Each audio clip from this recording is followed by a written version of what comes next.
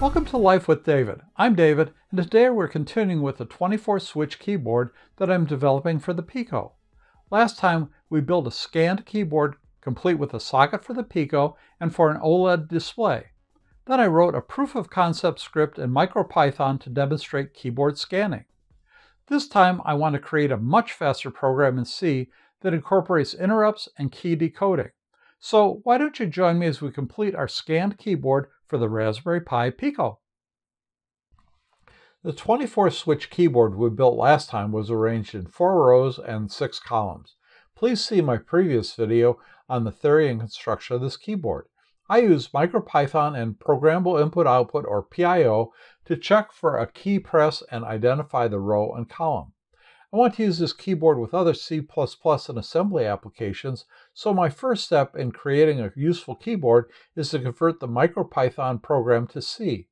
Let's review the flow diagram as we convert the PIO program. Remember, the PIO program performs the actual keyboard scanning function. It returns the row and column of the pressed key to the main program for further data manipulation. In MicroPython, the PIO program is part of the main program file, while the PIO program is in a separate file for C. The PIO commands are the same between the two languages, just with different syntax. I'll put them side by side as we convert. We begin by defining the program name and specifying the wrap target location. Then I'll set the label Begin Again. As we discussed in the last video, the row scanning sequence is defined using a special sequencing word that's stored in the output shift register, or OSR. I'll grab that word from the main program here at the beginning. I don't want to burden the main program with loading the special sequencing word into the OSR for every scan, so I'll use a non-blocking pull. If the FIFO is empty, then a non-blocking pull is treated the same as a move from the X register into the OSR. So right after I load the OSR for the first time, I move the value of the OSR into the X register to preserve the special sequencing word for the life of the program. Then I won't need to constantly fill the OSR from the main program. The next section of code turns on all the rows to see if any key has been pressed. I'll begin this section with the label Start Scan. Then I'll turn on all 4 rows by outputting 15 decimal or 1111 binary to the set pins, which we'll define later during instantiation. The status of the 6 columns is read from the in pins, which is also defined during instantiation. I'll move the in pin status to the Y register for 0 testing. If the Y register is 0, meaning that all of the column inputs were low, then no key was pressed and execution will jump back to the beginning of Start Scan. If the Y register is not 0, then one of the inputs was high, meaning a key was pressed. In that case, execution falls through the jump statement to the label Output OSR. This jump instruction checks that the OSR still has data. If the OSR is not empty, then execution will skip over the wrap statement and will begin scanning. If the OSR is empty, execution falls through the jump to the wrap statement, which will load the OSR with the special sequencing word and start detection again. To identify the row and column of the pressed key, first clear the input shift register of any previous results. Then output the 4 least significant bits of the OSR, which will turn on one of the 4 output pins. Read the 6 columns into the ISR and transfer the results to the Y register for 0 testing. Then load the row bits from the OSR into the 4 least significant bits of the ISR. At this point, the ISR contains the row selection in bits 0 through 3 and the column results in bits 4 through 9. Discard the duplicate row sequence nibble we just read from the OSR using the OUT statement.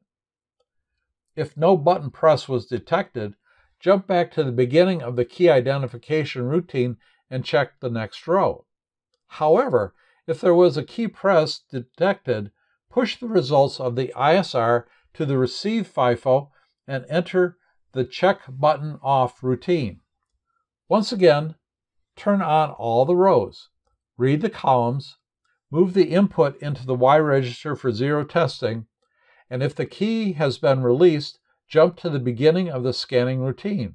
If the key hasn't been released, continue to check until it has been. Now we've converted the PIO from MicroPython into C, but we still have to convert the PIO configuration. We'll create a method inside the PIO file that generates the PIO configuration. This method is called by a helper function in our C program that instantiates the state machine. The %C SDK statement requests that the following code be passed through the C++ SDK. We'll include the clocks library for calculation of the state machine speed, then define the helper function. We'll start with the default configuration and initialize the 4 GPIO pins. You'll need to do this if they're going to become outputs. Then tell the state machine that those pins will be outputs. Tell the state machine that the outputs will be mapped to both the out and set pin groups. Set the pin direction as inputs for the 6 column pins. Set the OSR to shift right with no auto pull, and set the ISR to shift left with no auto push. Map the column inputs to the in pin group. Set the state machine clock rate. Load the PIO configuration, jump to the start of the program, and then start the state machine running. That's it for the PIO program. Now we need a simple C program to start the PIO program and to display the keyboard data. I'll display the data using the Pico's USB port through a terminal emulator. I'll start out by including all the various libraries and programs we will need, including the PIO program we just wrote. I'll also define a couple global variables to define the PIO block and state machine number. Next is the helper function that will instantiate the state machine. The SDK will assign the PIO block and PIO program starting offset. These two statements will memorialize these values as we will need them later. The next two statements define the first GPIO pin in each of the output and input pin groups. That would be GPIO 12 for the row outputs and GPIO 6 for the column inputs. Here we set the state machine clock frequency to 2000 Hz, again about as slow as possible to help us with debugging. This statement requests the SDK to assign an unused state machine and to memorialize the selection. Finally, we call the method in the PIO program to instantiate the state machine. Finally, let's look at the main C program. First, initialize the standard input-output routines. I'm using the Pico's USB port to output data from the program. I'll use PuTTY to display that data. Since it takes me a few seconds to start PuTTY after I initialize the Pico, I add a 10-second delay before I continue the program execution. Then I output Start Program, signaling the delay is over and the keyboard scanning can start. Next, I call the helper function to instantiate PIO 0. The next two statements load the special sequencing word into the transmit FIFO. Then we enter an infinite loop where we use a blocking get to wait for the key data from the PIO program. Then I'll strip out the row and column data for printout. Finally, I'll print out the row and column data. Let's try it out. I'll include a link to all the files used in this video in the description below. In the clist file, I'll initialize the USB for output.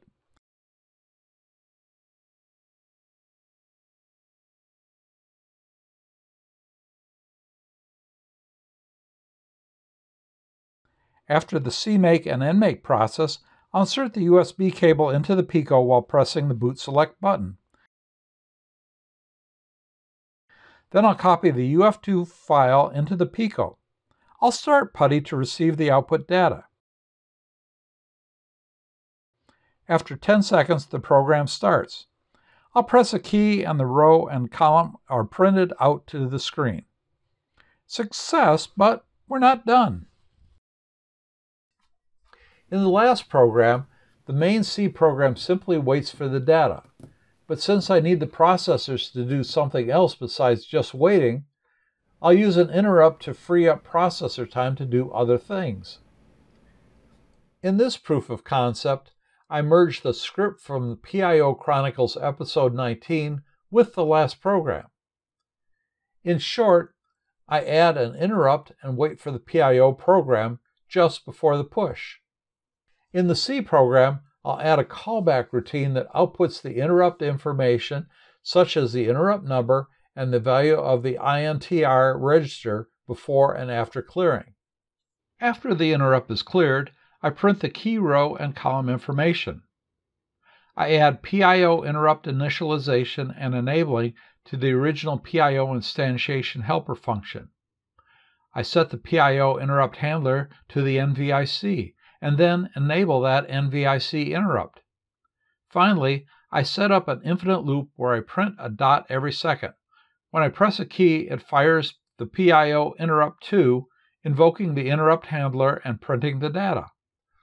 Let's try it out. You can see that the processor does its own thing, printing dots, until I press a key. Then I get the key scan info before the processor goes back to the thrilling job of printing dots again. The clock rate is still slow for debugging, but I think we can speed things up now. In the next program, I remove most of the delays in each PIO statement. I also changed the PIO interrupt number to 0. In the C program, I streamline the interrupt handler, only clearing PIO interrupt 0 and not printing the interrupt information. The clock frequency is still 2000 Hz. That provides good switch debouncing. And I still use the infinite loop. I just don't print the dot anymore. Here is a demonstration. You can see that the row and column numbers are printed quickly and reliably. Having the key row and column is great, but I still need to do something useful. For that, I'll decode the key rows and columns into ASCII characters.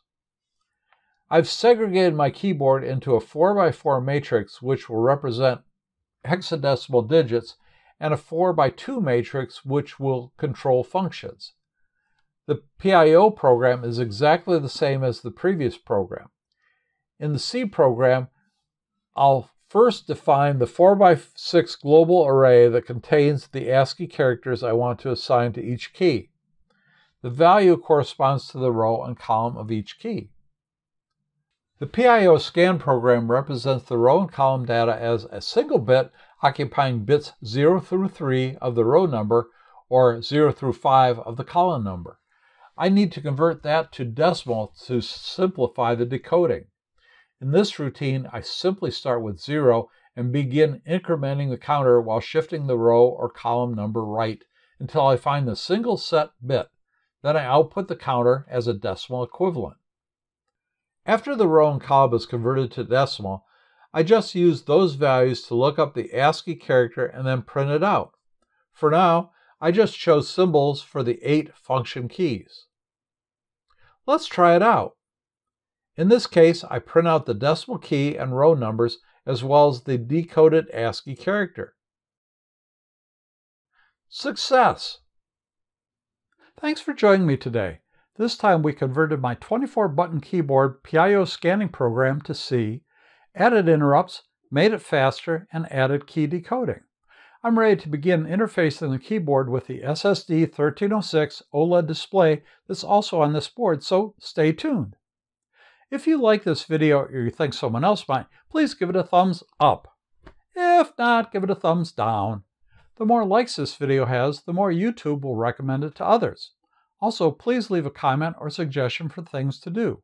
I hope to do more of these videos, so please subscribe and click on the bell for notifications of new videos. Let's get together next time for another day in Life with David. See you soon.